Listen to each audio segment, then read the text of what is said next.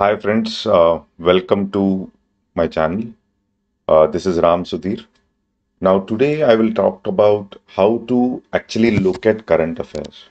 I will be taking a topic and teach you how to exactly learn current affairs, or in fact, how do I get into a 360-degree approach with respect to current affairs.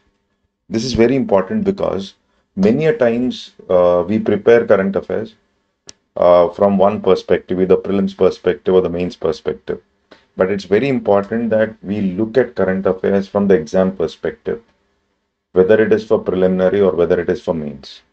So today's topic is basically about WTO, or WTO has appealed against ruling by the dispute settlement body at the WTO that India violated its zero tariff commitment under Information Technology Agreement. So this can be put under GS2, international organizations. Now recently there was a case where India appealed against a ruling by the dispute settlement body at the WTO that India violated its zero tariff commitment under the Information Technology Agreement. Now when I'm reading a topic, first thing is, one is there can be a question on the background. Okay, there can be a question on the background. Two, there can be a question straight on the current affair. That means one option can be something related to the current affair. Third aspect is, can I use this current affair somewhere in the mains? So here, when I'm looking at it, I will look it from three perspectives. One, can there be a direct current affair in the prelim? Two, can there be a question on the background of this news? So background can be something related to WTO, or background can be International Information Technology Agreement. Or three, or it can be also can be on the dispute settlement body or the dispute settlement mechanism under WTO. Or what are the issues with respect to the appellate body as part of the WTO. So if I look at it from this perspective, so there can be a background based question in these areas. Then when it comes to mains, where can I use it? So it can be in GS2, where we talk about international organizations or the relevance of the international organization. Do we think WTO is still relevant in spite of dispute settlement bodies or dispute settlement mechanism becoming irrelevant from 2019? Then why is it that this dispute settlement mechanism started becoming irrelevant, comes the question. So it has become irrelevant because of lack of appointment of judges from 2019, or US specifically blocking the appointment and reappointment of judges to the appellate body. So there is an appellate body which sits and gives the judgments on the appeals which we make. As India has now made an appeal here, India appealed here, India knows that the judgment will not come. Why? Because you don't have judges who sit and give judgments. So it's a seven-member body. The appellate body is a seven-member body, and you don't have judges who can sit and give judgments. And these judges are appointed once every 4 years. Now they are reappointed also. So this is, US has stopped, or US has rejected the reappointment of judges, or blocked the reappointment of judges. So this is one more context where we can look at WTO's relevance coming down. So do you think WTO is biased for the benefit of developed countries? Or is it that the relevance of the WTO in the recent past has reduced because of its crown body, that is the dispute settlement body, being hit because of rules made by, or because of blocking of judges by these developed countries like US? Now, these are the areas you will be looking at WTO. And at the same time, when we start learning about this current affair, so it's very important to check what are the areas I will be looking at. So when I'm preparing this topic, I will I will be understanding the different agreements under WTO. It can be the trade facilitation agreement under WTO, or it can be the agreement on agriculture under WTO, or it can be the trade related investment measures under WTO, or it can be something like agreement on sanitary and phytosanitary measures, or it can be something like trade related intellectual property rights, or it can be something like agreement on technological barriers to trade, or it is this agreement where we are talking about information technology agreement, where the current affair is linked to. Okay, or there are agreements where you're talking about protection of sanitary and phytosanitary measures. So this is how I will look at this topic. So here, when I look at this topic from the mains perspective, now these are the areas which I have to revise when I'm preparing. And this is about this topic, that is international, this is information technology agreement. Okay, so the whole appeal filed before the appellate body, which is the highest adjudicating authority.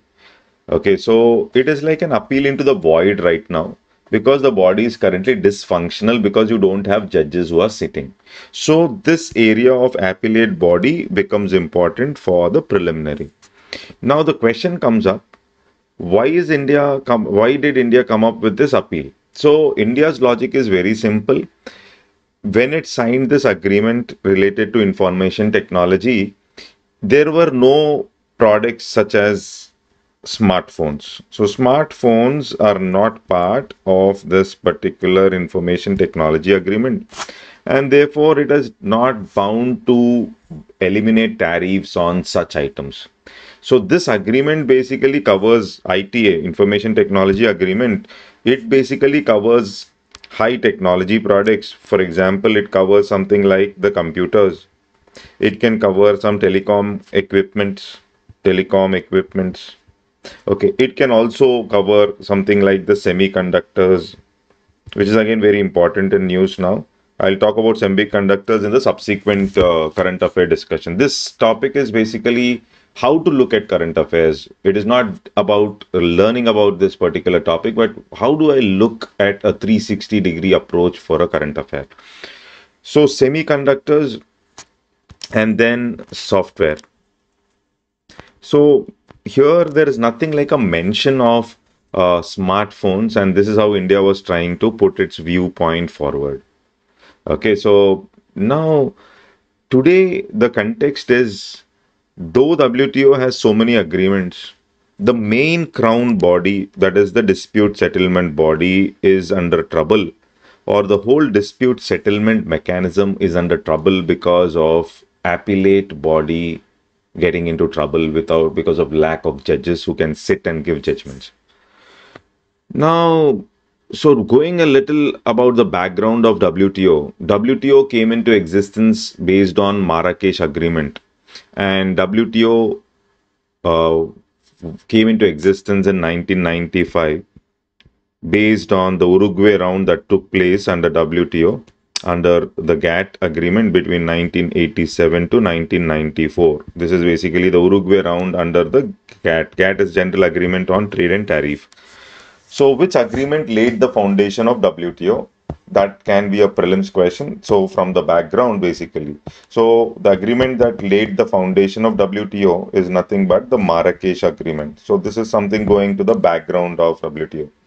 And Uruguay round, which is the 8th multilateral trade negotiation under GATT, laid the foundation of WTO. And henceforth, WTO has replaced GATT, and WTO currently has 164 members and its headquarters is in Geneva. This is a little background with respect to WTO. So now currently from the mains perspective, then comes the mains perspective. So in the mains perspective, what are the things I have to look at now? So what are the main issues? Suppose I have to talk about why WTO is biased for the benefit of developed world, or currently what is the exact trouble. First of all, I should know the issues that are there with WTO right now. Okay, so many issues that are still not resolved under WTO, and there are a lot of issues that are coming up. So one aspect is there are several concerns that started developing in WTO, which are called as emerging trade issues, or we call them as new issues, which mainly started coming up in the Nairobi discussion itself. That is the Nairobi Ministerial Conference 2015. Now, these concerns are not kept pace with the 21st century trade. So there is a discussion that new issues such as linking trade with climate change or sustainable development goals, gender issues, human rights issues. Now, these things they started bringing it into the ambit of WTO for discussion, which India did not like it. India wants these things to be discussed in the respective platforms. So, India wants environment to be discussed in UNFCCC. India wants labor related issues or human rights, labor related issues to be discussed in International Labor Organization. So, this is one emerging issues, is one aspect which is an issue there. So this is will be my side heading when I'm writing names. Then another issue is with respect to members like India and China, their development status.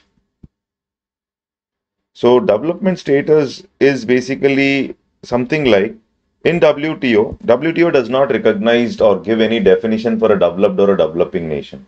So what WTO does is basically it comes up with in WTO there is a self designation with respect to developing or developed. So when you self designate yourself, now you have a certain benefits which you get in the form of special and differentiated treatment. So you are given some special preferences. So now there is a conflict saying that countries like India or specifically China, you should not be taking the benefits of a developing country. Rather, you cannot self-designate yourself as a developing country because you're growing very fast and your science and technology and defense, in fact, in few areas you're better than US as well, China. So therefore, China, be careful with respect to your status. Uh, and then another issue in the WTO is with respect to the dispute settlement crisis. As I've mentioned, so this is another issue, dispute settlement crisis. Now, you can't get any judgments because the appellate body is not working and US has blocked the appointments to the appellate body. So it is like you don't have any proper mechanism in place. Then we have something like inadequate monitoring mechanism. So currently there is no appropriate monitoring mechanism in WTO. Okay. And there is this green room mechanism which is seen in WTO, which is not correct. Green room mechanism is something like only you're not inviting all the WTO members sitting and discussing as a multilateral body, but rather few closed group entities sit and discuss their topics of their interest, like e-commerce, etc. So this is not correct again. And then we have rising protectionism, deglobalization, etc., increasing respective countries, and they are trying to protect their own personal interests. Now, developing countries' concerns are still not addressed, or whatever that came up in the Uruguay round are not still not concluded. There is developmental issues. For example, even till now, there is no full solution with respect to food security or public stock holding or aspects related to the domestic subsidy under agreement on agriculture. Until now, Doha round, whatever is discussed in the Doha round is still not concluded. And Doha round is not concluded, but they started coming up with emerging new issues like e-commerce or sustainable development and welfare and human rights and gender issues. So this is a trouble in the WTO right now.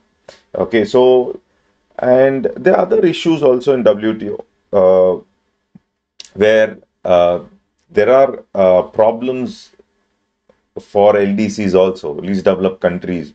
So LDCs also started fighting in WTO because LDCs are not in a position to reverse retaliate with respect to several countries. So now this is one more area. So this is how I look at this topic. So looking at this topic becomes very important, just to give you a brief picture. Now, still it's not over. Now, once we have seen the issues, then you should also look at another perspective here. What should be done basically to bring in a kind of a reform in WTO? That also becomes important. So now, in the green sketch which I'm drawing here, is something like what reforms are required in WTO. In fact, what has to be done. So obviously, the dispute settlement mechanism has to be strengthened if you want to really make WTO work.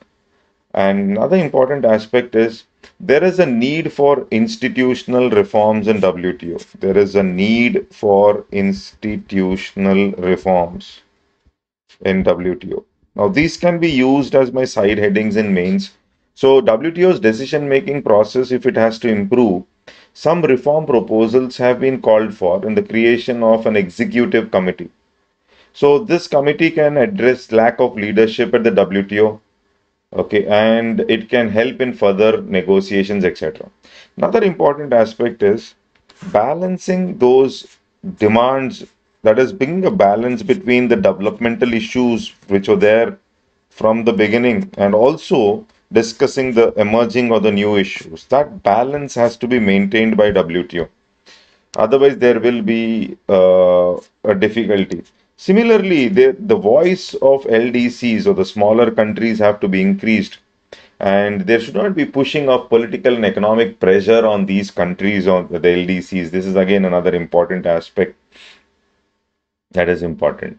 Then transparency has to be increased in WTO, especially with respect to green room. So the WTO members should refrain from green room mechanism. This should not be there because it is spoiling the basic idea of WTO. Okay, so the basic idea in WTO, which we talk about multilateral trade. So along with that, some technical assistance to the developing countries also has to be increased. Technical assistance to the developing countries should be increased with respect to adhering to the norms of WTO. Okay, so then WTO, there is also an aspect here where there's a need for WTO to expand its scope. Okay, at the same time, scope in the sense. So, for example, when we talk about digital trade, e-commerce, semiconductors, etc.